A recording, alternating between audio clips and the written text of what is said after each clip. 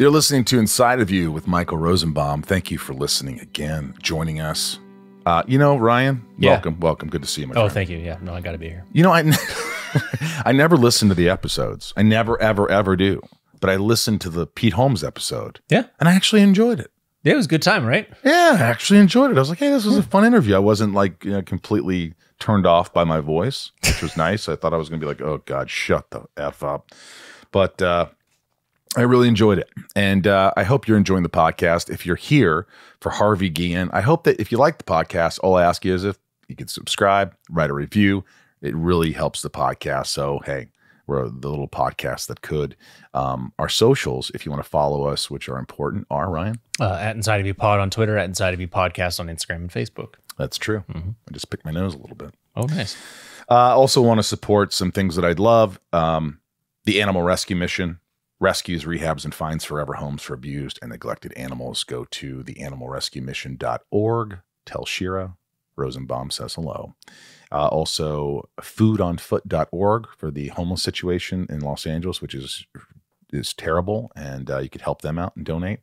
Or the Echoes of Hope .org, I think. echoesofhope.org for the foster youth, helping foster youth all over Los Angeles, and that truly helps. 3 great companies, 3 great organizations, nonprofits, if you will. So I'll say that. Also, if you want to join Patreon and support the show. Without Patreon, I don't think the show would be going. So go to patreon.com/insideofyou, and I'll message you back if you become a patron. And that's pretty much it. I to the top tiers, I send boxes of merch every 4 months with a little note. You get your name read off at the end of every show. There's YouTube lives with me, Q&As. There's like a lot of great stuff, bonus episodes. So go to patreon.com/insideofyou. And of course, the Inside of You online store, tons of awesome merch and Smallville stuff and autographs and tumblers. And check it out, the Inside of You online store. Today's guest, Harvey Guillen from... Another great one. Oh, man. He is such a great guy. What We Do in the Shadows. If you haven't seen the show, it was an emotional journey. It was a great story about him and his mom and, him coming out and how hard that was. And it's nice to hear people open up because there's a lot of people listening that probably have dealt with similar situations. He's just a great soul. I loved having him here, and we talk really about everything. And so why don't we just get to it? Why don't we get inside of Harvey Guillen? It's my point of view. You're listening to Inside of You with Michael Rosenbaum.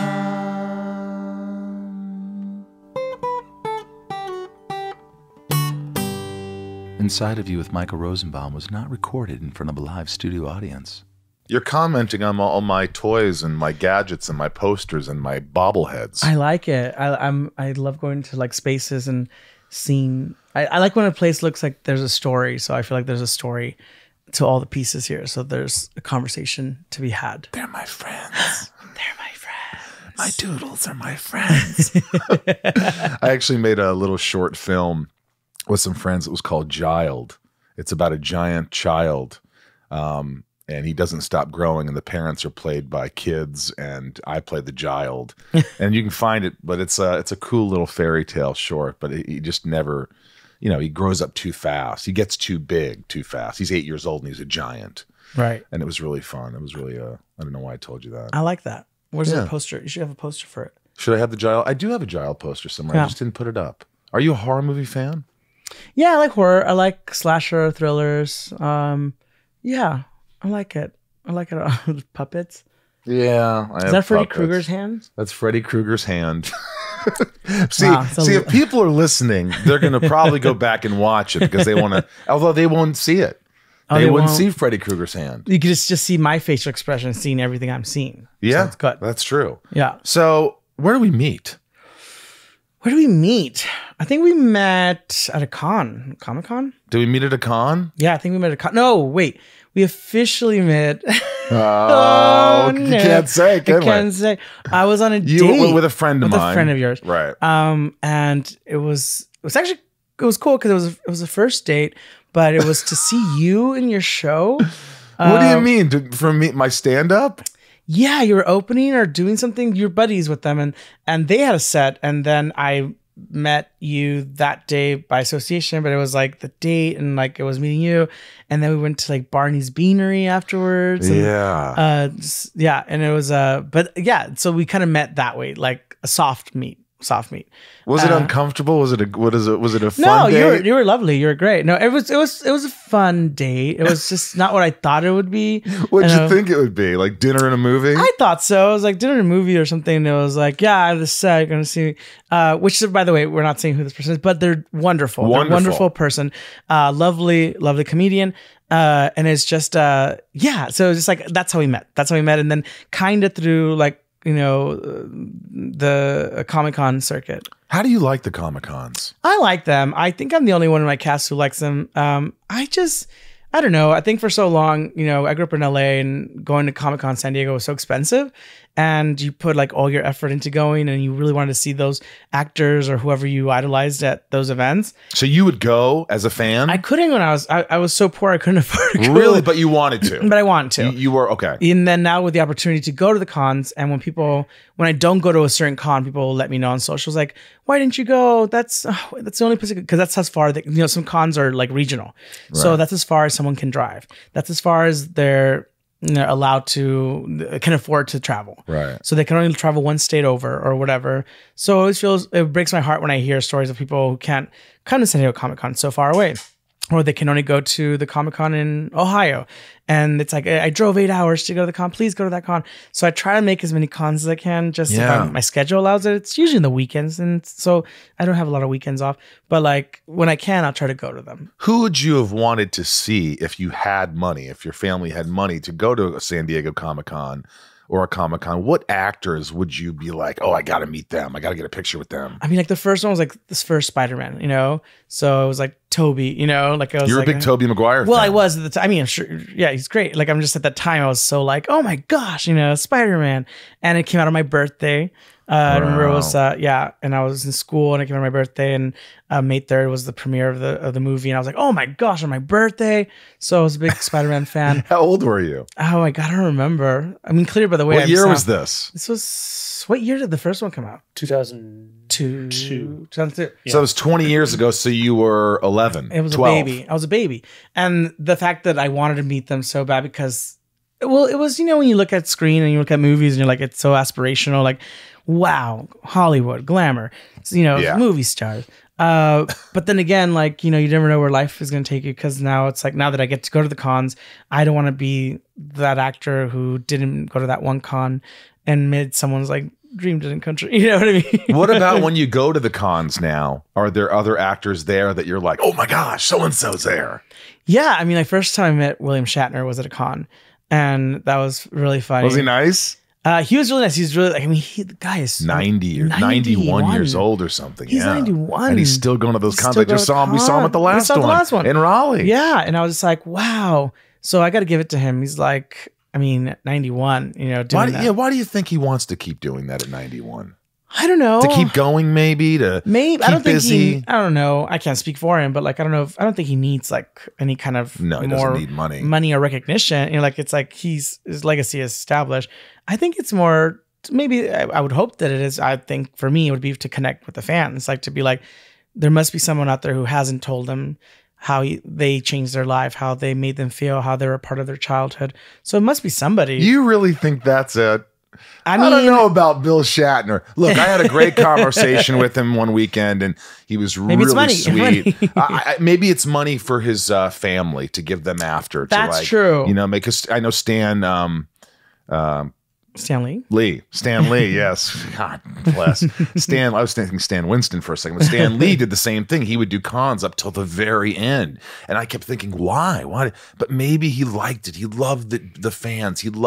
They helped him create his world. And he did it for them. And so there's this symbiotic sort of relationship. I don't know. Yeah, I think so. I would hope that it's that. Maybe it is money. Maybe it's money that, people have bills to pay and family support. Yeah. But I met him through a con. What was another one? I just met the original Red Power Ranger.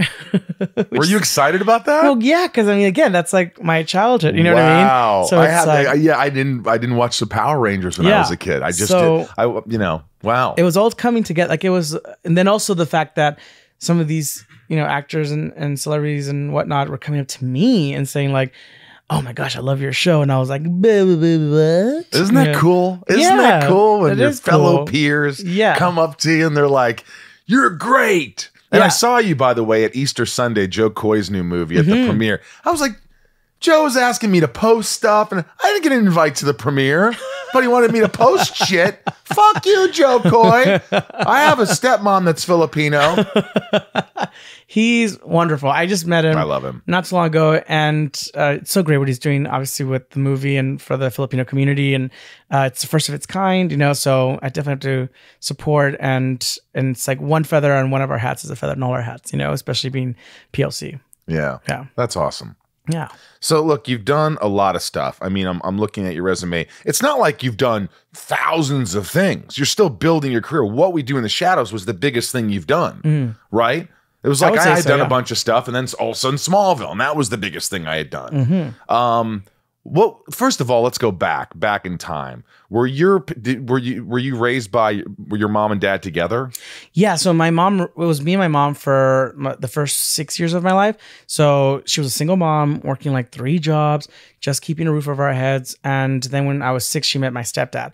And my stepdad was the most wonderful dad. Like I call him my dad. I don't call him my stepdad because he raised me, Is he still with us? No, he passed away like 5 years ago. Oh, how hard was that? That was tough because he was the first person to encourage me to do acting. Really? My mom was very traditional, was wonderful in a traditional Mexican mother sense, where she's like, you have to be abogado or a doctor, like a lawyer or a doctor. And I was like, why are those always the 2 professions? Like, it's just like, why are the hardest professions the ones that you choose? Yeah, to choose. It's, I think, because she wants, she sacrificed a lot to, come to this country and for her offspring to choose.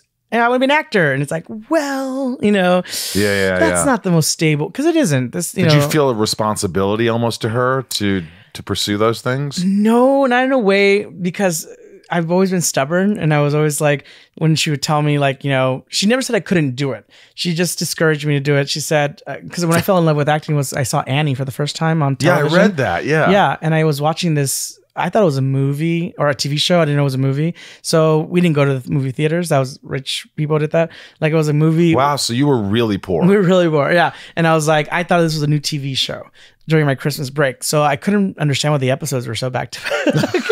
And they're just cohesive. Yeah, they're like, wow, this is really well edited. The commercial breaks are seamless. Like, there's a commercial break and it comes back where I picked up. I was like, this is good. That's good writing. Wow. This is really good fucking writing.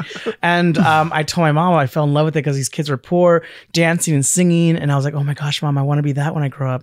I want to be an orphan. And she looked at me weird. She's like, ¿qué? ¿Estás loco?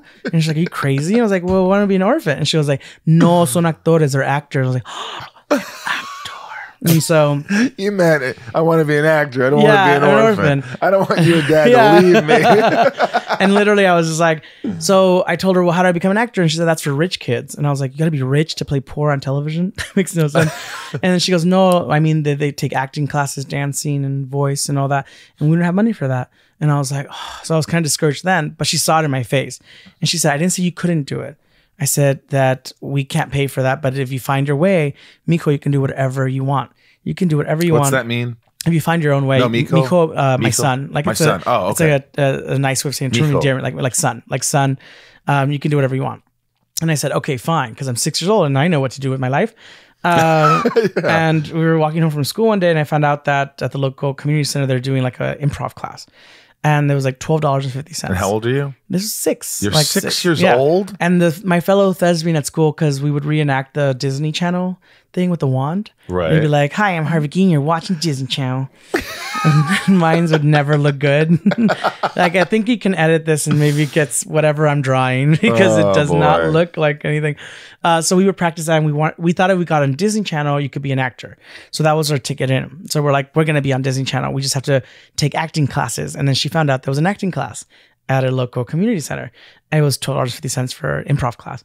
So $2.50. $12.50. $12.50. Right. And I was just like, I went to my mom and I was like, can I have the money? She's like, no. I was like, we have the money for that. And I was like, oh. She went to her parents and they gave her 20.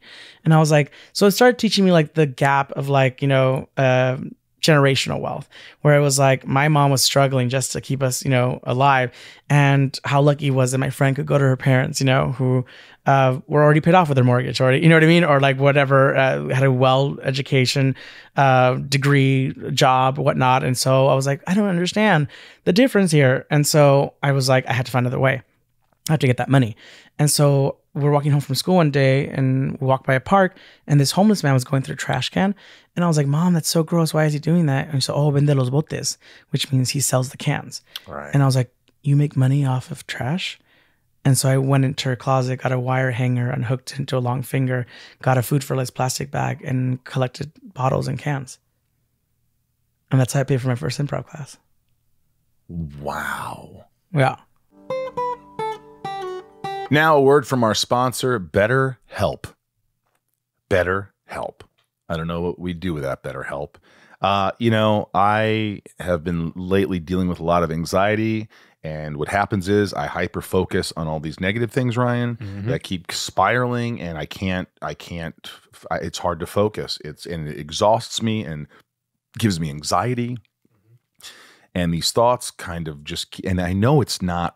I shouldn't be thinking all these things, and it's my mind. I can't put it to rest a lot of times, and it can be tough to train your brain to stay in problem solving mode, and especially when you're facing challenges in life. And I know that therapy helps that.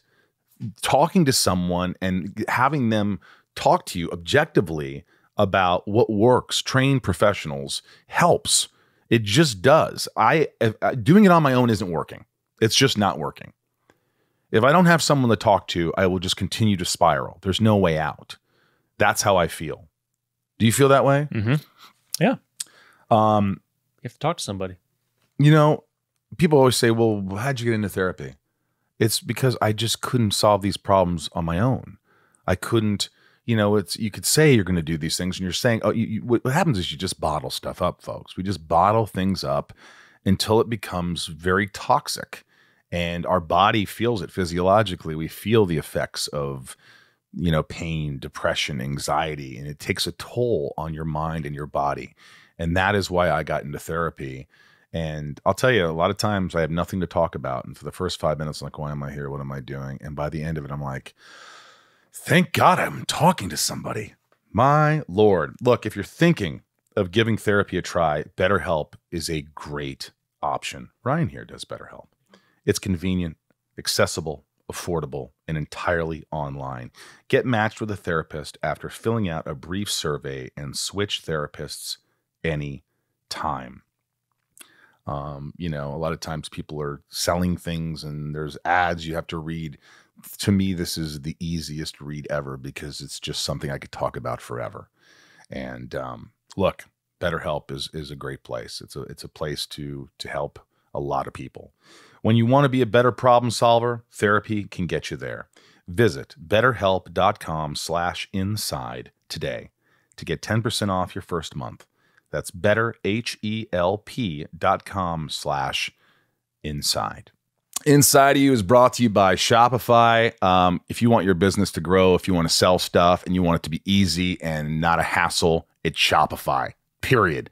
I'm talking from experience, folks. I'm talking from experience. Shopify makes it simple to sell to anyone from anywhere, whether it's vintage teas or recipes for ghee. Just start selling with Shopify and join the platform simplifying commerce for millions of your favorite businesses worldwide. I started selling products on the Inside of You Shopify account, and at first it was just a t-shirt, and it's grown exponentially. I mean, it really has grown. I've got so many items, and what's great is you can keep track of your best-selling items, your least-selling items. You could do discounts. It's easy to set things up. I can do this. If I can do this, you can do this. I have no patience, okay? A lot of ADD here, folks. Shopify makes your life simple. It's so easy, and it's fun.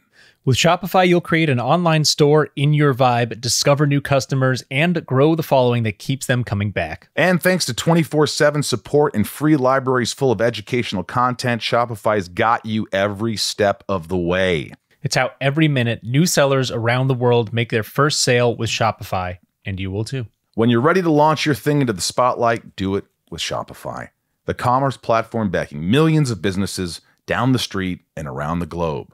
Go on, try Shopify for free and start selling everywhere. This is Possibility powered by Shopify. Sign up for a free trial at shopify.com/inside, all lowercase. Go to shopify.com/inside to start selling online today. Shopify.com/inside.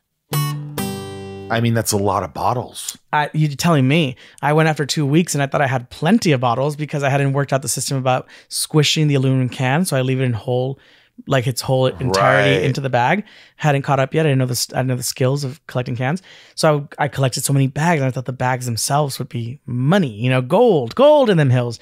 And I went to the Food for Less and behind the alley, gave all these bags. And the first round was like $5.40 or something like that. And I was like, no. And it took me 2 weeks to earn these. So I went back to the parks. I crashed quinceañeras. I poured out drank beer bottles and people got mad at me and ran and like totally like hijacked because I needed to pay for this. And finally got the money. I took the class. The class was like an hour and a half. It was babysitting because they divided us from 6 to like 9-year-olds. Right. And then like 10 to like probably 14 or 15. The older kids got like actual assignments. Like they were like, okay, guys, improv, but like, let's make it fun and blah, blah. And the little kids were just walking around all together in a group. And they were just like, now you're a lion. Okay, now you're a tiger. Now you're a bear. Like all kinds of animals. And you're just acting it out. And for some reason, whatever I was doing was making everyone laugh. And I was just like, there was this crackle to like performing that I never felt before. And I still feel it to this day, but that was the first day I felt it. Like I was like, whoa, people are having fun and I'm making them laugh and I can give them a good experience. And so entertaining was like what I knew I wanted to do from that day on. Right from the first improv class you took. You could tell the reception of what you were doing was something fun, something good. You felt good doing it. And you went back home to your mother and you said, Mom. Yeah, I want to do this again. I want to be an orphan. And more bottles. Yeah, I kept doing it. And it's so funny because whenever someone says, like recently with Shadows, they're like, oh my God, what an overnight success, you know? And I was like, for me, it's been a journey, you know? Yeah. So no one sees the ups and downs or the collecting cans in your 6. And I did that for a while. And after a while, I had to get smart to making money quicker. And so I remember when I was little, I was like 7 or 8. I would help my stepdad. At that point, my mom had remarried and got with my stepdad.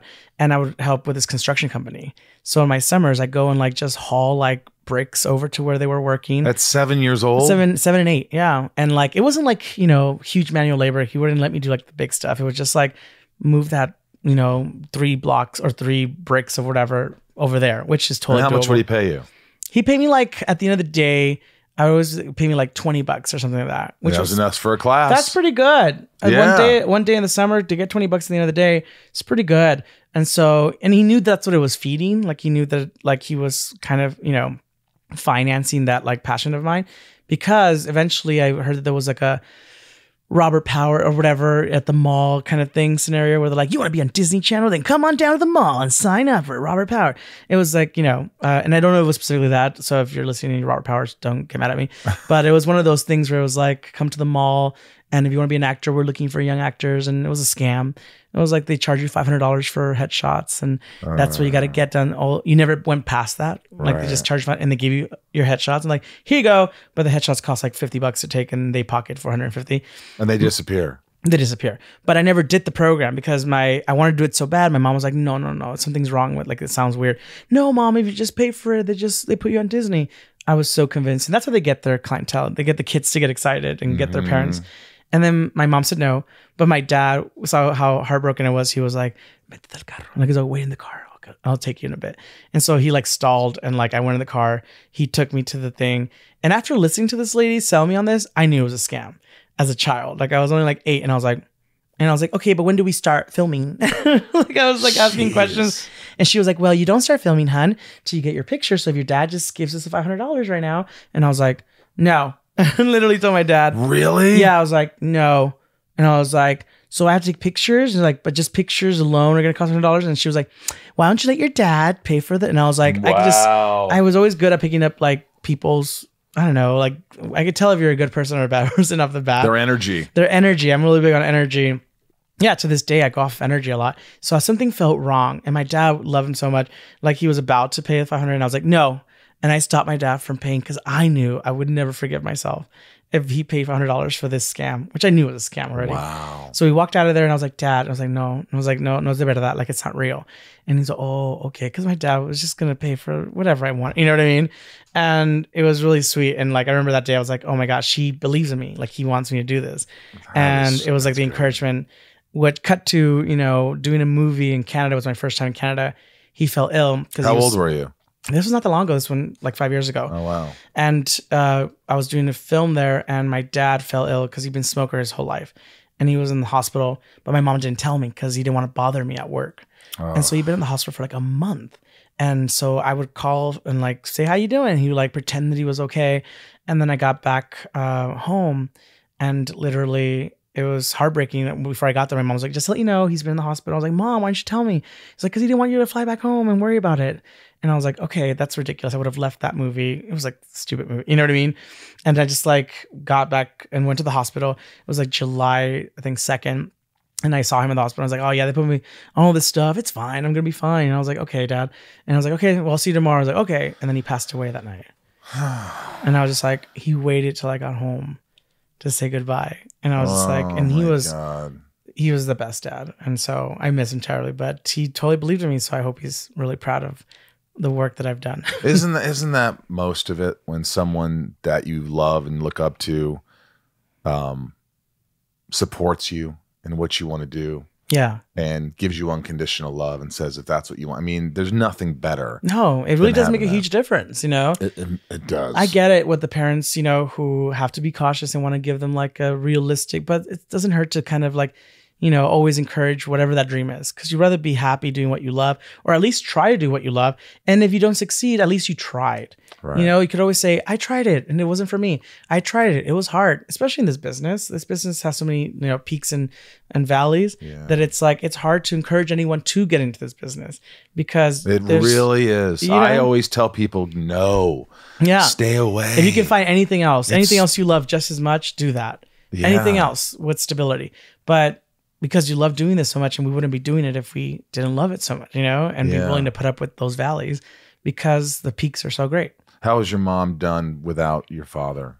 She, you know, it's tough for a bit, obviously, but she's done okay. And we have our whole family that live next door to her. Oh, so that's good. She always has support, and my nieces and my brothers and my sister are nearby all the time.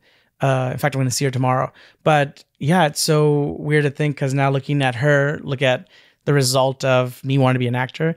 The highlight for her was when I was the spokesperson in Metro PCS in Spanish. And this was like early in my career.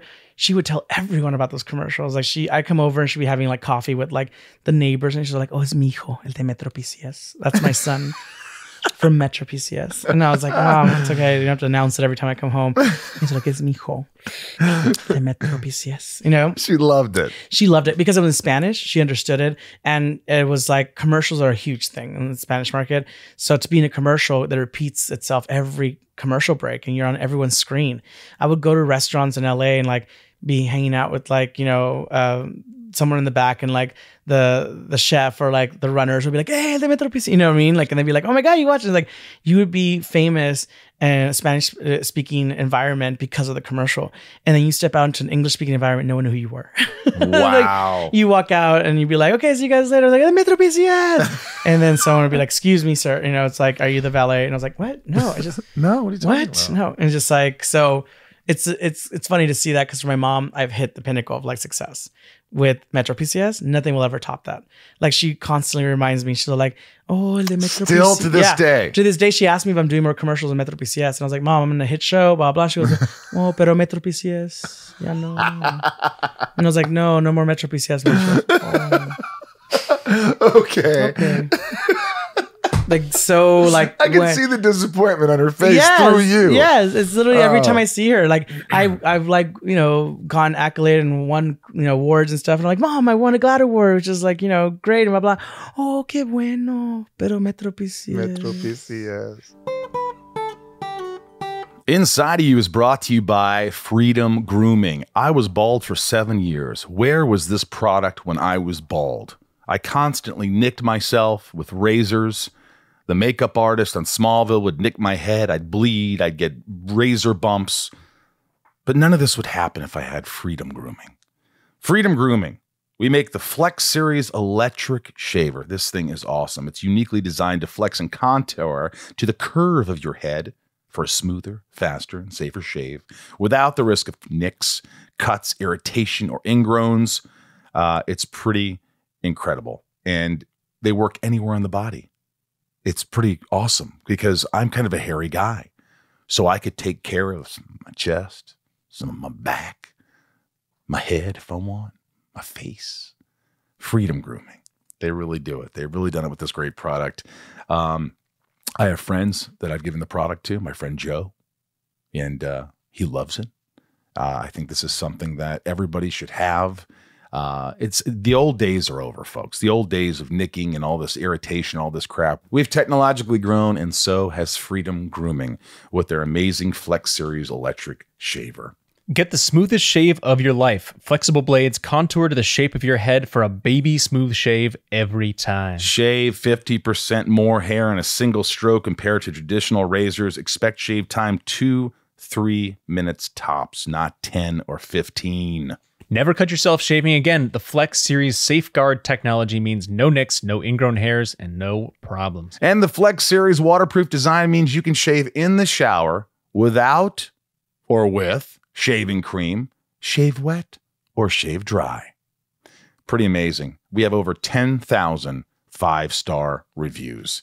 And with the close shave plan, you'll never run out of fresh, sharp blades delivered to your door every 6 weeks with free shipping. It's the close shave plan. And members are upgraded to a lifetime warranty. Yeah, it's completely customizable. Just skip or cancel your plan anytime, Ryan. And to thank you for being such a loyal listener, we're partnering with Freedom to give you an exclusive 20% off when you go to freedomgrooming.com/inside. That's freedomgrooming.com/inside. Inside of You is brought to you by Geico. Geico asks, how would you love a chance to save some money on insurance? Well, of course you would. After all, who doesn't love a great deal, right? And when it comes to great rates on insurance for all the things in your life, Geico can help.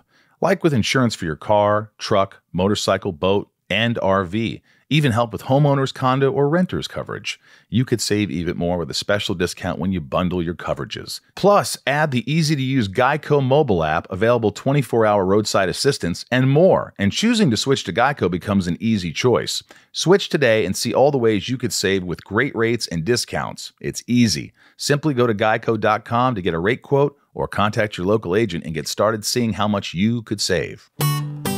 Did you, do you remember when you came out to your mother? Yes, I came out when she kept insisting that my friend, who was my best friend to this day, Adriana, was so pretty. She was like, Adriana está bien bonita. Like, she's really pretty. She is really pretty. Yeah. Unbeknownst to my mother, Adriana is queer. She's a lesbian.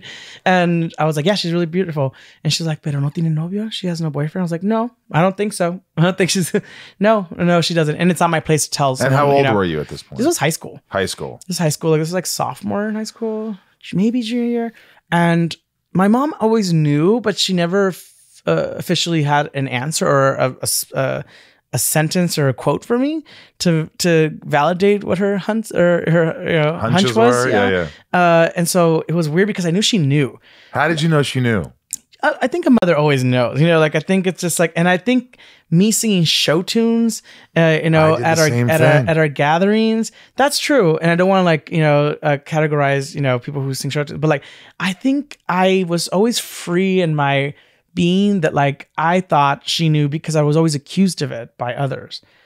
Was that hard? It was hard because she always would have to put up with that. Like, one of my traumatic memories of knowing that I was different and knowing that it was because I was queer was because I was in Mexico with my Tonka truck, which I like playing with Tonka trucks. Very manly, very boy. Yeah. But also had dolls. And so you had dolls and you had Tonka trucks. And then people are like, what's going on here? And it's just like, play with my Tonka truck. Oh, also play with my doll, and just like, boys don't play with dolls. Like, I remember having a conversation with like the local kids where my grandma's like, ranch thing was. And it was like, they could tell that I was just myself. And for some reason that was threatening, and it was weird because it was different. And I just always loved playing and make believe. And so I remember like I was trying to play trucks with these boys, and they're like, we can't play trucks with you because my brother says you're a mariposa. What's that mean? My brother says you're a butterfly, which is a derogatory way of saying you're gay. Oh, and I was like, hurt. And that I didn't understand it. And I was like, mariposa. I was like, they're beautiful. What's wrong with them? I didn't know what the negative connotation to mariposa was at that age. Right. Because I was pretty young. And so they were saying it over and over. And I was like, what? Like, and then I knew it was bad. I knew it was bad because I felt it. And I felt that it felt bad to be this because you don't like it and you don't like me being this. Ugh. And it was like, they kept chanting it. Mariposa, mariposa, mariposa. And I was like, well, I didn't want to play with you anyways. And I grabbed my Tonka truck and I walked away, and they kept chanting it over. And then I felt something fly to the side of my ear. And then I turned around and it was just like rocks flying towards me. And one of them hit me right here where I have the scar. And I just remember like it gashed my face and just blood gushing over my face. And I just remember crying and running with my truck, and I dropped my truck and they kept chanting the word. And I was just covered in dirt because I found the dirt. Now it's dirt and mud on my face. Or like became like mud with the blood and the sand. And it was just like dirt all over, running to my mom, screaming. I was like, they call me mariposa. They call me mariposa. And she goes, ¿Quién te habló? ¿Quién dijo que eres mariposa? And I was like, they said it's mariposa. And my mom just looked at me and then she said, pues qué importa que te digan que es mariposas? Y las mariposas son bellas. Like, who cares that they called you butterfly? Butterflies are beautiful. And I just remember thinking it was okay, but I know she was making me feel better. Wow. Like she was making me feel better about what I was. So I knew she knew at that moment, even at that age, because she'd always protected me from people like that. Because I grew up in a very machismo, environment and culture. Unfortunately, our culture is very machismo, and it was heartbreaking because I knew that she was fighting the fight for me. But it was like, I think that moment when I came out, it was more to tell her officially. Like she kept hinting it. She just wanted me to say it. And she basically was like, qué bonita Adriana. I was like, yeah, she's really pretty. No tiene novio. No. It's like, pero a lo mejor tú puedes ser su novio. Maybe you can be her boyfriend. I was like, Mom, I'm queer, right? And she goes, pues a mí qué me importa. I don't care as long as you're happy. She just wanted to hear it. Oh. She just wanted to hear it, I think, for her sake.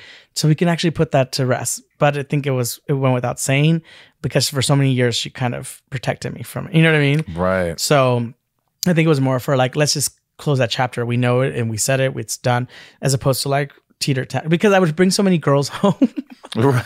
And they're all your friends. Yeah. And she would always be, I think at some point she got confused. She was like, or she got confused that I could be bi, I could be, you know what I mean? Like it was just like, so, when I told her, I was like, yeah, I was like, I bring girls home, like, it wasn't like I was bringing them home to like, take them to my room and like do stuff. It was just like, I think she couldn't understand. Like she was like, what's going on? Or I go on weekend trips, and some would be with like girls and some would be guys. And she's like, what's going on? It's like, what's going on here?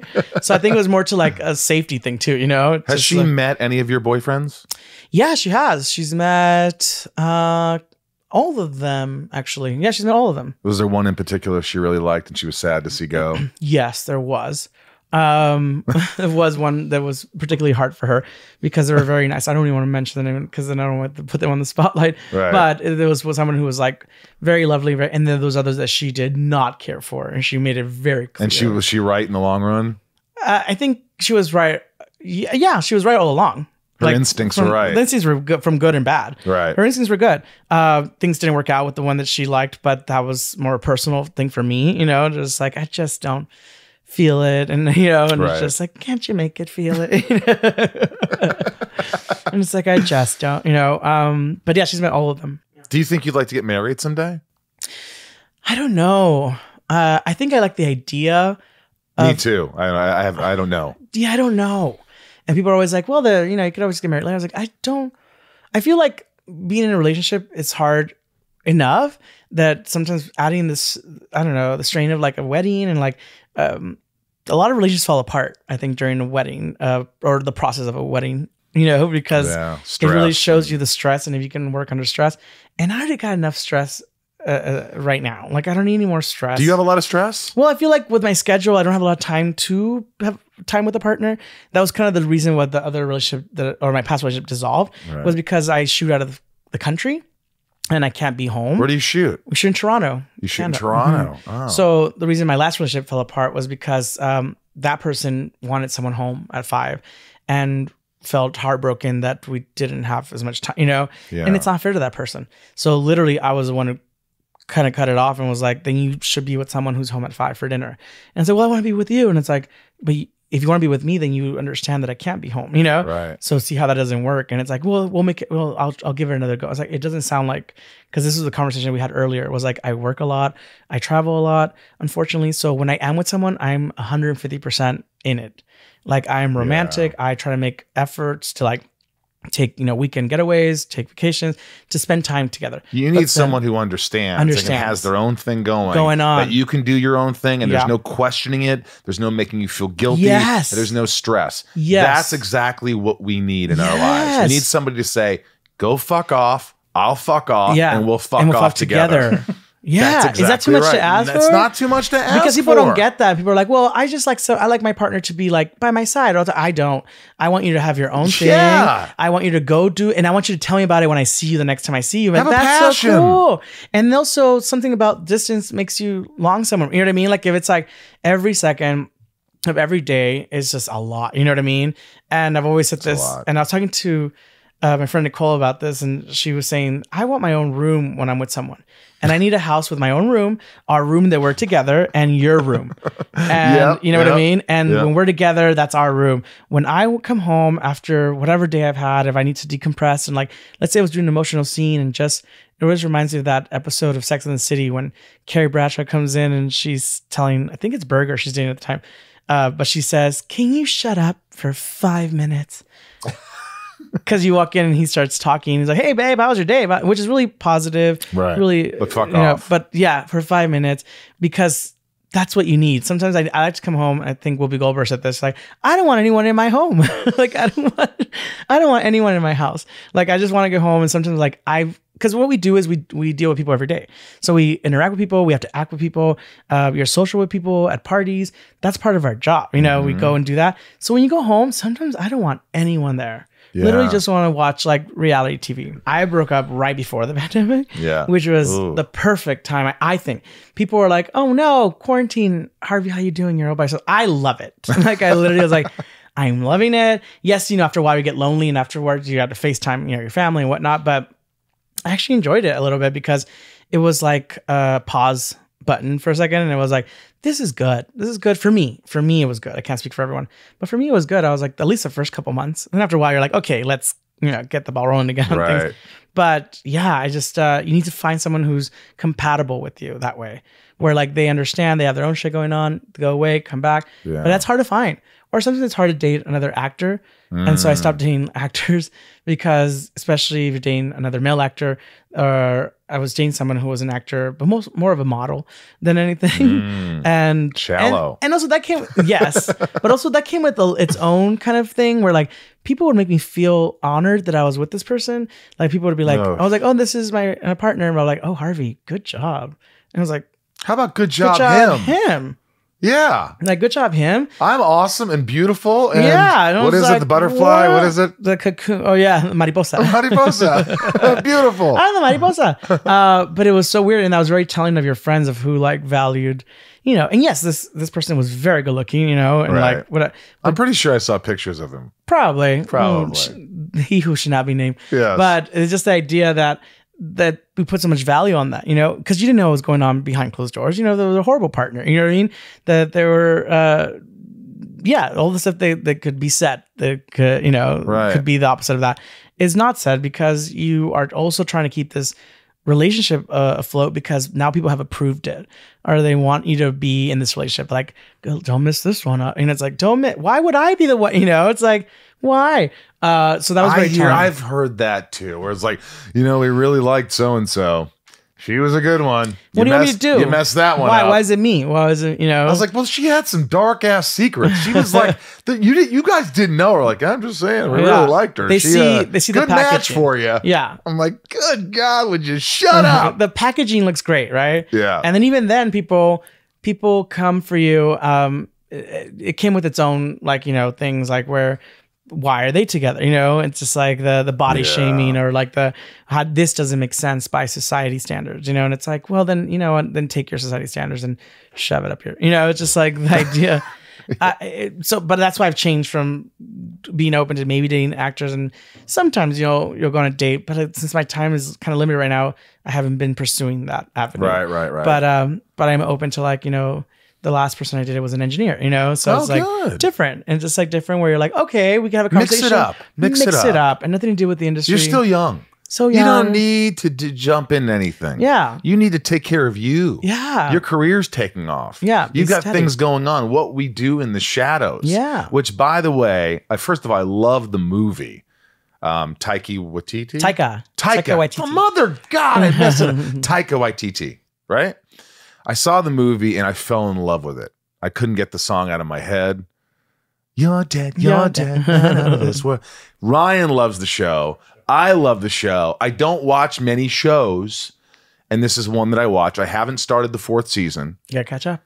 I'm going to catch up, but I'm current. What? I'm current on it. You're current? Oh, yeah. Oh, tonight's an episode. Is it? Oh, yeah. But what an exciting show to be on. And were you uncertain that they were going to pick it up? Because they waited a while, didn't they? Well, I didn't know if we were going to... Well, first of all, I didn't know I was going to get the role because Guillermo was written 20 years older than I am. And so I got the audition by accident. I went to a wine and cheese night. You went to wine and cheese night? Wine and cheese night that my friend Mimi Michaels was having. That's not her stage, and that's her name, Mimi Michaels. Mimi Michaels. We met in a commercial set years and years ago, became friends. And she just had a newborn, and she had brought the baby to see the family here on the West Coast. Her brother, it was her husband, the baby, at her brother's house. And she was like, just come by, say hi. I won't see you for, who knows, because I'm going to go back to the East Coast, and I haven't been able to get back there at that point. So I said, okay. So I went to the wine cheese night, and I met this girl who was there. Her name was Yvonne, her friend from before that I never met before. And we didn't talk about the Hollywood or business or anything. We're just having a good old time. And the next day I get a text from an unknown number, and I was like, hey, you were so fucking funny last night. I was like, thanks. Who's this? And so it's Yvonne. And I was like, oh, Yvonne from last night. I got your number from Mimi's. I hope that's okay. And I was like, yeah, that's fine. And I think you should audition for my fiance's new show. And I was like, your fiance's new show? Yeah. Who's your fiance? I was like, okay, I don't do those kind of films. And she was like, no, but you should hurry because they've cast everyone in this show except for this role. And I was like, okay. So I call my agent and tell her fiance is Garrett Bash at the time, who produces the show. And I told my agent, I was like, I got to get in for this show. And they're like, okay, we'll get you the script. And they're like, oh, wait, the characters, are you sure that's the character? I was like, yeah, it's 20 years older than you are. And I was like, oh, she said I'd be fine for it, so I'm going to believe a stranger, go with that. And they're like, on a whim. And I was like, well, maybe I shouldn't go in for it. And they're like, and I said, who's casting it? And it's like, Allison Jones. I was like, Allison Jones, if you know Allison Jones in Hollywood, I was like, she's cast everything that I've always loved. Bridesmaids, The Office, Fresh Prince, Golden Girl, you name it. You know what I mean? And I was just like, I want to go meet her. I've never met her. So I was like, okay, this is my chance. I'll just meet her. I'll just make myself look older. So I got this long sleeve orange shirt and brown sweater vest and Harry Potter glasses. And I don't know, Guillermo's, and the one that I knew at that time was on a poster in my writing partner's office, and it was Guillermo del Toro, and it was from his Monsters book, and he had his hair curled to the sides like this, and he had round glasses, and I was like, I'll mimic that. So I mimicked my look off of How long did you have to learn your lines? There was the complimentary audition, as I call it. They called that day, and the audition was the next day. Did you learn all your lines? I learned everything. I went home and went over it, and I was like, oh shit, he is older. And I was like, okay, well, I'm gonna play it at my age. I'll play him at my age now. Fine, that's fine. So I was really looking forward to meet Allison, go into the office, and I'm like, I'm here to meet Allison Jones. Like, oh, she's not here. I was like, well, no, I haven't auditioned for her. No, we'll put you on tape. She's in London, audition for Guillermo's. Okay. So I was like, well, great. And then they put a microphone on me, and I had Ben, the casting associate, who's wonderful too. And he was like, okay. And then I remember doing it, and I was looking up, and then he's like, Harvey? And I go, yeah. And he goes, you're done. And I was like, oh, I just completely went away. Like, I don't remember what I did for the audition. And I was like, oh, thank you. You were so into it. I was so into it. That you forgot what you had done. What I done. You didn't know if you'd done well. Nothing. You done poorly. Nope. So I walk out. I'm walking out the door, and he goes, Harvey, wait. And I go, oh, I think you're going to Hollywood, kid. You should go to the next level. He goes, the microphone. And he takes We need the microphone, Harvey. And he took the microphone off of me, and I was like, oh, shoot, I think I messed it up. And then I went outside, and my agent calls, how'd you do? And I was like, I don't know. And I was like, well, we'll check in, we'll see. 2 hours later, they called back, and they had shown everyone at FX, Taika, Jermaine, Paul, Stephanie, like her fiance, Garrett had seen it, Allison had seen it in London, and they all agreed to test me unanimously. They were like, it was the first time they voted to test someone unanimously for the whole run. And I was going to be the wild card because I was too young. And I was like, fuck. And I was like, okay, it's fine. I'll get to meet them eventually. I'll do the test and whatnot. So weeks went by. Were you nervous? Yeah, I was nervous. I was like, this is a test. And my career's made out of wild cards. Like if you look at my resume, those roles were never written for me. Some of the roles that you see on like IMDb, that role was Eye Candy. The original creator wanted to fire me because he thought I was too big and not MTV handsome material. So after the pilot, he fought to like get rid of me, and then the fans were like, we love that character, and they're like, no, okay, keep him. But I found out this afterwards. What about the Magicians? Magicians was not for me. They told me that I couldn't send my tape in because they had options in LA, but I was shooting in Vancouver, and they shoot in Vancouver, so I was sneaky and got an audition through the Vancouver office. So as long as I got on tape and the producers saw me, they liked it, and they told the casting office in LA, we found this guy in Vancouver. Who? Harvey. And they're like, but we told him no. And it wasn't written for, like, they wasn't meant for me. Like, they didn't want me to audition for it. You forced your way in. I forced myself in. Well, they originally gave me an audition, and they took the audition away because they said, we have enough options in LA. Don't worry about it. So I was going to put myself on tape, and they didn't want to see tapes from Vancouver because they have an office there. They're like, no, don't worry about it. We have options, and we're going to producers tomorrow. And I was like, I learned the lines. Why did you tell me to put myself on tape? So a part of me was stubborn. I was like, no, there has to be a way around. I already learned the lines, Right. So I got the audition in Vancouver. They sent the tape to producers. The producers told the casting office in LA, we found this guy. And it was the guy they told no to. So back to what we do in the shadows. You're waiting a couple of weeks and then I don't hear anything. So I think they're starting production on that Tuesday. This is a Sunday now. So it's over. It's over. I'm not doing this. I'm with my sister. She's keeping my trying to cheer me up and keeping my spirits up. We go to the mall and we're walking around because that's what you do when you're low in the dumps. And my phone keeps ringing like from a 16-digit number. And I was like, oh, whatever. I'd ignore it. Eventually, she's in the car and she's like, will you pick up the fucking phone? And I was like, oh my gosh. I was like, hello? And I was like, hey, is this Harvey? And I was like, yeah. Hey, it's Taika and Jermaine. Hi, Mr. Waititi. Yes, I think I'm testing for you. No, you're not testing for us. Thank you so much. And I was like, thank you so much for the opportunity. I wish you all the best. Like, I thought he was calling me. Because, sometimes when you're on hold, they call you, they're like, not going your way. They tell you that they give you a complimentary call and say they're going a different direction, Right. So I thought that's what they were doing. I thought they were calling to say, thank you, but we're starting this week already. But you did a great audition or whatever. So I was like, thank you so much for the opportunity. I wish you all the best. And no, we'll see you on set. And I was like, what? And it's like, yeah, we'll see you on set. And it was a Sunday. Monday was Martin Luther King Day. And Tuesday, I had a fitting. And Wednesday, I was on set. And that's how I booked it. Yeah. Hollywood. What was your first day on set like? Were you A, intimidated, B, nervous as shit, C, what were the emotions, or were you confident you're ready to go, or were you just overwhelmed? I was just looking forward to meeting Taika and Jermaine, obviously, because by that point I'd seen the movie and I was such a fan, and Flight of the Conchords and all that. And so I was just excited to meet them. But I was more nervous to meet the cast because I was going to have to act opposite of Kayvon. I never had the chemistry read. So, in Hollywood, that can make or break a character storyline. And I was nervous to meet him. And so I was like, oh, please, because the script is so good. I knew the script was good. I was like, if I just make this pilot and the pilot doesn't go, I'll have this footage, right? I'll have this footage. Like, I can keep this because this is so good. Like, I was like, the script is so good. And I got to set, and the first thing came, I was like, hey, man.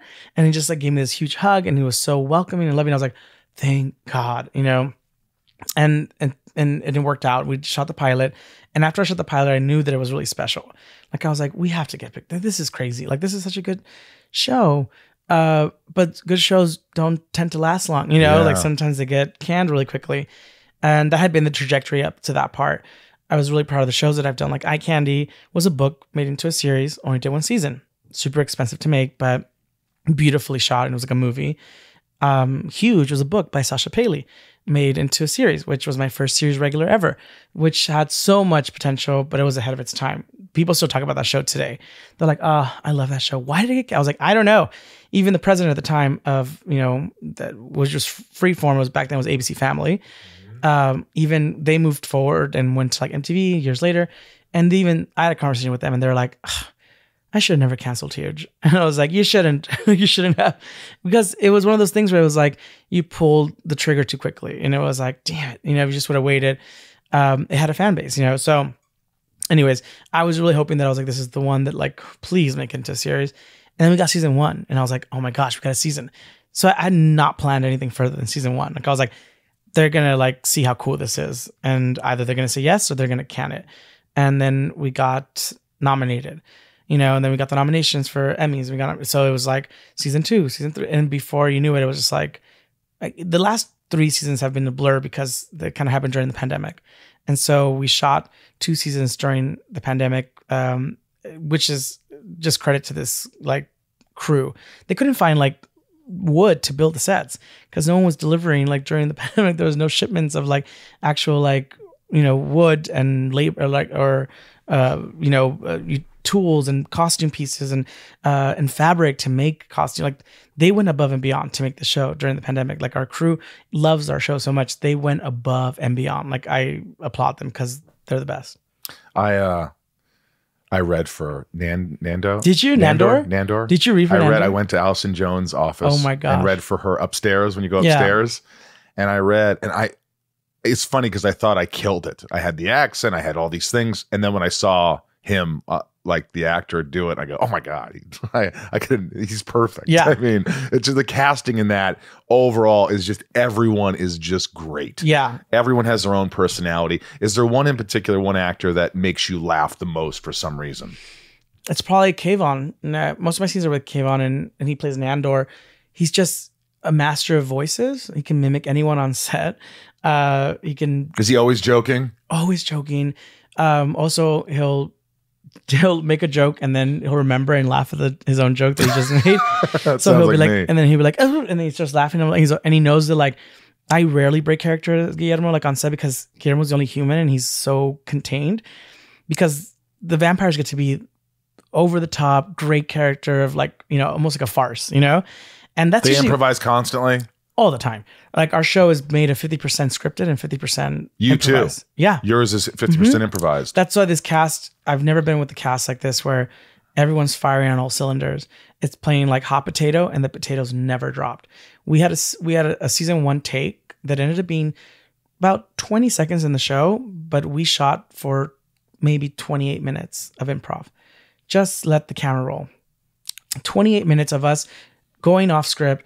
It was like it was a revolving door kind of thing where we're in the living room and Nandor's like, Guillermo, and I'm like, I'm in the fancy room. Guillermo, I'm over here, master. Guillermo, and he comes in through another door and I exit the other door.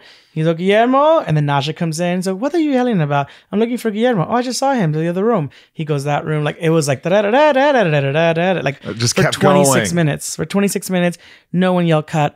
And you'll never see that footage because it was only 20 seconds of it that you needed for the show. In the beginning, was it intimidating for them to go, keep going, add, improvise, go? For me, no, because I tend to want to improvise a lot. And that, that's not usually the norm. Like in the scripted series, like, you'll have, obviously, you get on certain shows and they're like, this has to be verbatim. You know what I mean? Right. Like this is why, like, so you can't paraphrase, you can't add words. I like a little bit of like ad lib because it makes it feel organic. It makes it feel like these characters are real. They're not like just like, I don't know what's going to happen next. Like it's not like, to the T that it's just like, I like improvising. So for me, it was fun. You tell me to improvise all day long. So the lines are written, so you have to read certain lines. These are the lines we want you to say. Yeah. And then do whatever you want. Yeah. So we'll always do a take with the scripted version. And that's what Taika and Jermaine, what's so lovely is they set this rule up for us. Even though like now they're, doing projects all over the world and stuff and they'll come and say hi once in a while, but like it's now been handed over to our amazing EPs, Paul and Stephanie and Sarah Naftales, who are amazing at continuing that tradition where they go get one as script written, which is already the scripts are biased. If we didn't improvise on the show, It'd still be scripts good. are good. Like they're good. They're so good that we get the freedom to do one scripted version, and then we call it funsies. So Yana Gorskaya, our director, Kyle Nowicek, our director, goes, all right, funsies, or Yana will go, funsies, you know, which means that we got what we wanted. We got the take scripted. Now have fun. And usually the episode is 50% scripted and 50% improvised. Who has the most lines? I would say Nandor, because I mean, like, well, he's kind of like, he's the lead of the show, and his storyline is always revolving some kind of adventure, and it's kind of hard to like say, but I would say him, because he has all of these like monologues where he talks about like his past life or whatnot. Yeah. But now looking at it, because of the past seasons, I feel like everyone's kind of had a season where like it's like last season was nausea, or this season is nausea heavy, where like she had tons of lines to learn because she's at the nightclub. She, you know, I don't want to do spoilers, but like she opens a nightclub, right. And she's dealing with being a boss, money, blah, blah. So she has a lot this season. So it's like a nausea heavy. And you guys have a lot of time to memorize lines because they have them all written by... Even though they haven't, the funny part of the show is that they keep the tradition alive, like the movie, where they don't tell the actors what the storyline is. And to this day, like, I don't know what this next season is, but I already have friends who are actors who have told me that they're auditioning for the show. And they're like, oh my gosh, I'm so excited to play blank blank, you're blah, blah, blah. What? And he's like, yeah, I'm blah, blah, blah. They're auditioning right now for this part, for episode 505 or whatever. Wow. And I'm like, I don't know what the first word of the sentence of the first script is of the season. Wow. And, you know, which is kind of like a little bit like jarring, because it's like, for me, for my character, he's human. So I would like a little bit of preparation, you know, to like he's mentally. He's a familiar. And so the first season was hard for me because at the end of the day, the vampires would wrap their storylines in the episode. Like they were like, we figure out how to work email, you know, it solves itself. Colin gets a promotion at work. It solves itself for the end of the episode. But Guillermo like was sprinkling throughout the whole thing to lead to something, a big reveal, you know? And I would like to know what that reveal is, so I know what to sprinkle along the way. Right. So then it makes sense. Otherwise, I look an idiot at the end of the season when they go, and surprise, you're this. And you're like, you're a vampire slayer. Well, I would have liked to sprinkle something they hint, you know, or maybe not hinted, but my process would have been a little bit different. You know what I mean? Right. If I knew that. If I didn't know that I was a vampire, then leave it alone. I don't want to know because it's organic. I don't know that I'm a vampire slayer. But if I knew something that came up in the future from my past, that would have been nice to know. You know what I mean? Right. So there's those moments where you're like, oh, I wish I knew. But it does make for it to feel like a real mockumentary, you know, or documentary. It's a mockumentary, but it keeps you on your toes. Obviously. Do you ever feel like saying, "Hey, Taika, if you need anybody in any of your Marvel movies?" Oh yeah, we always joke around. I mean, I feel like he's like, "Don't worry, y'all." Yeah. What was the last time we talked and I said something? Oh yeah, I was just making a joke of like being Star Wars or something, and he's like, "You're not old enough," and I was like, "I'm not old enough. I'm old. Like put me in." Like it was like, you know, he makes a joke that I was like the baby of the group, and I was like, "I think I'm old enough. I think I can grow a beard. I'm old enough." This is called Shit Talking with Harvey Guillen. These are my patrons, the top tier patrons. They get to ask some questions. Go to patreon.com/inside of you. Thank you for supporting the show. These people, they're amazing. My patrons support the podcast and they get to ask some questions. Great. So this is rapid fire. Okay. So you could just, here we go. You ready? Mm-hmm. Okay, good. Raj, have you ever met a Colin in real life that drained you just from having to interact with them? Yes, absolutely. I feel like not so much. We all have one. We all have, yeah. We all have a Colin. The energy vampire. Yeah, I feel like we all, not so much maybe in the industry because the actors tend to be entertaining and fun and wonderful and bubbly. But there is sometimes someone who works maybe an event or something, or I think I had one time, it was someone like someone's manager or something. And it was like, you're Colin. Yeah, I don't know what to say their names, but Michelle K. Saw you at the last Comic-Con in Raleigh. Wondering how you like conventions since you're new to the scene. We kind of talked about that. Yeah, I like them. Like again, I love meeting the fans. I think they've been, you know, so supportive of the show and of my career in general. So I love meeting, especially when a fan comes up and says that they see themselves on screen, because for so long, all those check marks that were against me, like being queer, plus size, Latina, those were all strikes against me in this industry when I first got started. Not anymore. And those are all my strengths. They've always been my strengths. And isn't that beautiful? Yeah. And people are finally seeing them as my strength. And someone's watching me on screen saying, I didn't see myself represented on screen, but I feel seen when I see you, and they have tears in their eyes. So that alone is worth going to all the cons. Wow, that's awesome. Leanne P, loved your work in Reacher. What was it like working with Alan Ritchson? Is he as nice on the set as he is in person? He's such a professional. Like, he's so, like, that guy's schedule is crazy. Like, he was working six days a week, and he has a family and still, devoted to them and making quality time with his kids, and super funny. Not just a serious guy, but he has a really funny side. But that guy's like this, go. He was on the podcast, and he really got deep and talked about, like, when he tried to kill himself, and his depression, and it was good to hear from a lot of people out there who are suffering from that stuff, and like, he was just very raw and honest. So, and it's important for him to show that side, because we wouldn't assume that, sometimes you watch somebody and you're like, oh no, he's a big tough guy, like, but he's a soft, has a soft side, and I'm glad that he shared that story, because someone out there is going to benefit from that, Amen. Brandy D, loved him on The Magicians. Do you have a favorite moment from filming that series? And by the way, was there a lot of drama on that series? I didn't have a lot of drama. But did you see a lot of drama? I had a wonderful time.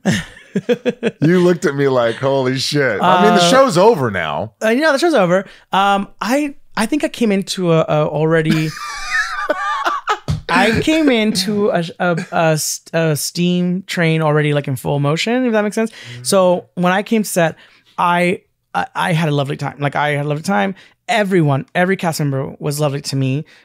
Whether people have, like, quorums or something, or favorites or whatnot, I've noticed that for me, if it doesn't entail anything to do with me, like, it's like, oh, well, then, it's fine as long as it doesn't affect me.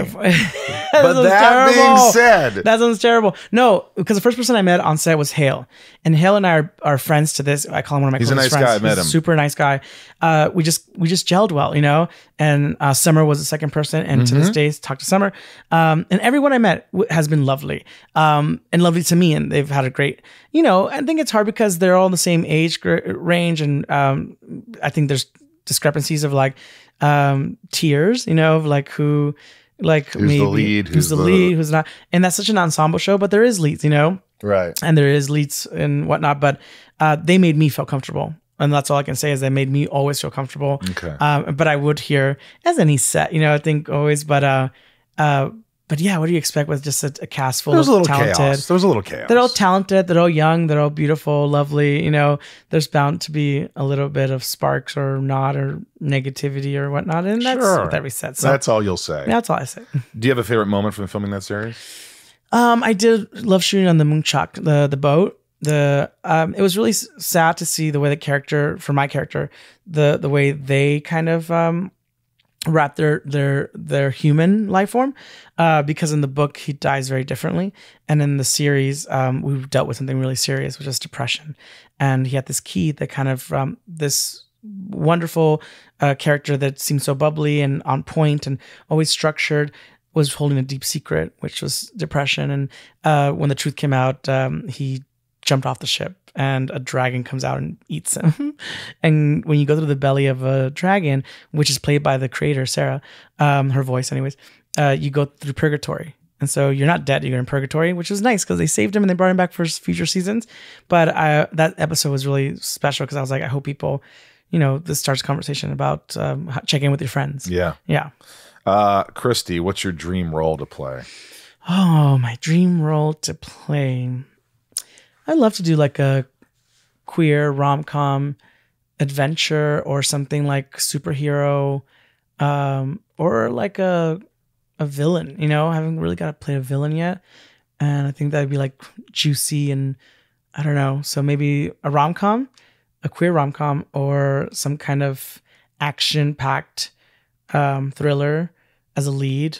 And I would think, yeah, those are the good ones. Yeah, I think those are good. And you said one, but there's several. No, that sounds good. Yeah. Do you at all deal with any depression now or any anxiety now, or do you mostly have it under control? I mean, I deal with anxiety just when it's like, oh, scheduling and stuff that gives me anxiety, or disappointing like someone gives me anxiety, but not severe anxiety. Like it's just like something that I can, okay, take a breather, relax, and like deal with it. But you never had issues with that. Not deep like that. I think I've always overcompensated I always see the glass half full to the point where I like have been in a place where I don't even allow myself to fall into a depression, which means because I know things get bad, but at a young age, I chose to look at things like things are bad, but they could always be worse. You know what I mean? And that mentality of me never allowed me to fall into a deep, because I could have looked at my childhood and like had a reason to fall into a deep, you know what I mean? Yeah. And I didn't. And I look back and it's only credit to like kind of becoming your own cheer team and your own like, no, it's like things can always be worse. So yes, things are bad. Deal with them. You're allowed to cry. You're allowed to feel. And you do you cry a lot? I do cry. And I allow myself to cry all the time. And I think because I did that as a kid and it wasn't like manly, I never stopped myself from crying. Like if I want to cry, I'm going to cry. If I cry watching a movie, if you tell me a story and I cry, I want to cry. I'm going to cry, thinking about it. And that's okay. And I think because I allow myself to do that, it doesn't hold or fester inside of me like, save it for later. Just don't do it. You know what I mean? I don't do that because I allow my feelings to feel in the moment. I don't fall into like a depression and holding it back because I'm not holding and keeping it to myself. And I think because of that, for me, I can't speak for everyone else. For me, that works. And yeah, you have your bad days, and you have a depressing day and you talk to like, someone, or you talk to a friend or a specialist or something, but like, it's never to the point where I can't function or I can't control. You know what I mean? Yeah. Yeah. If your father was here today, what would you want to say to him that you didn't get to say? That I didn't get to say? Yeah, because he passed away quickly, right? And well, the thing is that with him, I feel like I did tell him all the time. He knew. Yeah. And I always said I love you, pa, which means dad or pa, and so I think he knew. I think I would ask him more, what did he see us? Because we recently did a lot of things that were on our bucket list to do with our dad. Like he always wanted to be in the VIP area of the Dodgers game because he's the one who loved Dodgers so much. Right. So we would always get nosebleed sections because could afford with a family of like, 3 boys, 1 girl, and himself. So you would always buy those ones. And that alone was a luxury, And so I got to the place recently after his passing where I was in the Jumbotron at Dodger Stadium with my name. So I would ask him, what did you think of that moment? Wow. Mm-hmm. That's beautiful. Yeah, that's amazing. He'd be super proud. I know he was proud. Yeah. This has been fantastic. You've been such an easygoing, fun, loving guest. Thanks for having me. Yeah. Thanks for allowing me to be inside of you, Harvey. That's what we say here on the show. Yeah. And I love your podcast. And like, we have a Shadows podcast, Behind the Shadows. Yes. Where can people listen to that? Anywhere you listen to your podcast, Behind the Shadows. Look for us on socials as well. Follow us on Instagram and Twitter. And Behind the Shadows episode for every episode on the air is an episode of the podcast. And who talks on the podcast? I do. I'm the host. Just you? Well, I have guest stars. So we have Anoop Desai, who plays the Gene this season. We have Fred Armisen, who plays the Familiar this season's on. Kristen Shaw's on it. Mark's on it. We talk about... Do you have Doug Jones? We had Doug Jones in the past, yeah. I love it. I had him on the podcast. Wasn't he amazing? So great. He was so good as that character. What character was it? The Baron. The Baron. Yeah. He was so good. His that whole fight body and outside. the language. And you get to fight a lot too. I see your choreography and the way you move that stick. Yeah, people don't think that's me. That's you. That's me. That's crazy. How many hours do you work on that? Well, the making of that, like they teach it to us in an hour, and then you have to go over it over and over and over. So you learn the steps. And the stick was my idea, which looking back, I was like, why did I request? Like I didn't request it, but I recommended it. And I was like, what if he went to London and he picked up a new character trait, like a new skill? And they're like, what? And I was like, well, he's always really good at fighting, and he's been away for a year. We don't know what he did in a year. I don't know him. It's like he's been away for a year. He could have done something for a year we don't know about. And they're like, we like that. What if he picked up like, some of this work with stick? And I was like, I love it. So they taught it to me really quickly. And then I had to go away and go over it over and over. I had about like 5 days to like perfect it. You nailed it. And I was just like, well, it's going to live forever. So I got to make it Did the crew cheer? Yeah, they were like I remember costume looking at me because we had to run it for the first time with the cape or the trench coat that I wear. Right. And so they're like, is this going to interfere? What kind of move are you doing? They didn't know what the move looked like. So then I did it and it made like the flare of the cape go out. And they're like, oh, wow, that looks cool. And I was like, yeah, I was like, it looks cool. I don't want to look like an idiot doing it, you know? Awesome. So doing my own stunt, thanks to Tig and everyone at the stunt group at Shadows who helped out. But yeah, I love doing the stunt stuff. I really do. I also love that you're seeing someone who looks like me be a badass on screen, which is not the norm. I would like to count in one hand how many times you've seen, plus size people kick ass, and it's not the norm. So it is now. It is now, and I want to see more of it. I love it. Thanks for being here. Thanks for having me. One of my favorites. For sure. For sure. Definitely. Funny, forthcoming, just open book. An open book. I didn't think there was anything I couldn't ask this guy. Yeah. So thank you, Harvey. Thank you for listening. Again, if you enjoyed Harvey, I hope you'll subscribe and take a shot and listen to some of the other episodes. Sometimes it's not even about the guest. You learn more about people you don't know or you didn't know this about. Yeah. Big fan of what we do in the shadows. Is great to see the real person. Right? He's just a good dude. He's a good dude, and it's a great show. Great show. I really loved it. I love the movie too, didn't you? Oh, it's hilarious. Movie is epic, just epic. Top tier patrons get their names shouted out, and just join Patreon. Go to patreon.com/inside. You become a member of Patreon, and it's a great community. People have become friends, found friendships and other stuff, and it's really cool. So patreon.com/inside. You become a member, and I will send you a message. Here are the top tiers. Nancy D, Leah S, Sara V, Little Lisa, Yukiko, Jill E, Brian H, Niko P, Robert B, Jason W, Sophie M, Kristin K, Raj C, Joshua D, CJ P, Jennifer N, Stacy L, Jamal F, Janelle B, Kimberly E, Mike E, L, Don Supremo, 99 more, Amira, Santiago M, Chad D, W. W is correct. Leanne P, Maya P, Maddie S, Belinda N, Chris H, Dave H, Sheila G, Brad D, Ray H, Tabitha T, Tom N, Liliana A, Talia M, Betsy D. Correct. Chad L, Marion, Dan R, N, Big Stevie W, Angel M, Rhiannon C, Corey K, Dev Nexon, Michelle A, Jeremy C, Andy T, Gavinator, David C, John B, Brandy D, Camille S, The Chief, Joey M, Design OTG, Eugene and Leah, Nikki G, Corey, Katie B, Patricia, Heather L, Jake B, Megan T, Mel S, Orlando C, Caroline R, Christine S, Sarah S, Eric H, Shane R, Emma R, Jeremy V, Andrew M, Zoduichi, 77, Oracle, Chris R, Michael F, Karina N, Michelle D, Amanda R, Amanda S, Jen B, Kevin E, Katie Red, Stephanie K, Lena 82, Jor-El, and Billy S. Don't know what I would do without you guys. Top tier patrons. I think that's about it. Yeah. You have anything you want to tell me?